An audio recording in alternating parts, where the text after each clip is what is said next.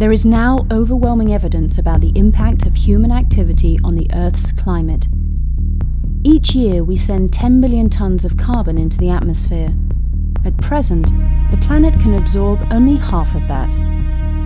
That excess carbon is causing temperatures to rise to dangerous levels with dire consequences. We must stabilize global temperatures. To do that, carbon emissions must not exceed what can be absorbed by the Earth's plant life, its soil, and the oceans.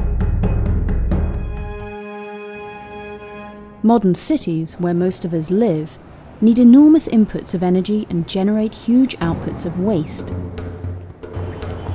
Currently, cities operate as linear open systems. We pull resources in with little concern about their origin. At the same time, we expel byproducts with little concern for the destination of waste. This open-ended approach is utterly unsustainable.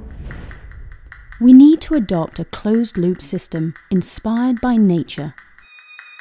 A system where every output by a living organism is also an input, which replenishes the whole environment. To assure our own long-term well-being, we need to emulate the ecology of natural systems. While renewable energy sources like wind, solar, biomass and geothermal limit emissions, they are not being implemented fast enough. Coal and gas are still quite abundant and will be used in power stations for many years. The Ecological Sequestration Trust proposes that we turn the waste carbon from these stations into a useful resource to help restore the world's ecosystems. How? One answer comes from one of the Earth's most simple forms of life, algae. The Ecological Sequestration Trust proposes building large-scale algae bioreactors and anaerobic digesters next to existing coal and gas-fired power plants, using the CO2 emissions as a potent new resource. First, carbon captured from the flue gas is used to grow algae. There, in an array of vertical photobioreactors, carbon and sunlight combine to cause rapid algae growth. Algae, one of the most efficient photosynthetic organisms, can double its biomass in 2 days. Once a growth cycle is complete, the oils are processed into organic chemicals and fuel products, and the remaining plant matter is transferred to the anaerobic digestion facility. This process of emissions to biofuels efficiently uses the carbon that was previously being sent into the atmosphere. Carbon isn't bad, it just needs to be reintegrated into biomass. This integrated utility operation encompassing energy, water treatment and waste digestion is designed to work in the same way as the Earth's natural systems. Crucially, it puts carbon back where it belongs, into living matter.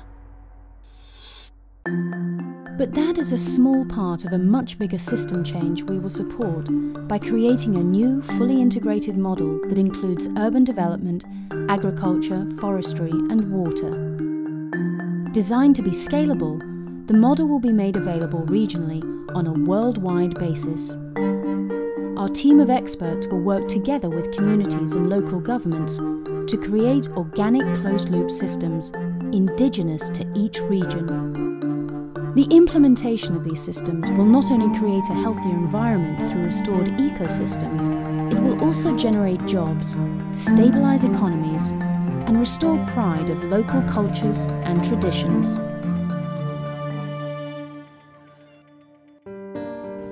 The ecological sequestration initiatives that we're planning will require large investments, but the value we expect to create will enable those investments to be recovered quickly.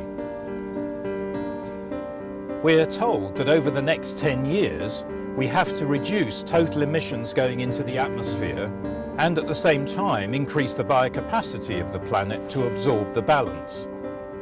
I've got 3 grandchildren, and I'm desperately worried about their life in the future on the planet if we don't make changes quickly now. What we have to do is move from using non-renewable resources wastefully and polluting the planet to using renewable resources efficiently in closed loops. However, we have to start now and we have to move fast.